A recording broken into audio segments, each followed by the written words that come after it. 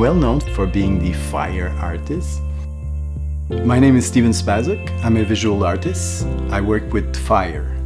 The idea of painting with fire came to me in a dream, and there was this black and white landscape. When I was looking at this painting, I knew that it was done with fire. If you take a torch and you attack the paper, the flame has a mind of its own. And it was fun because it appears, and I didn't have really a say on it. It was like standing in front row of creation. Fire is a symbol of power, but it's also a symbol of destruction. I like the paradox in it. Just by the process of working with fire makes me who I am. But the end result is always much more important than the process.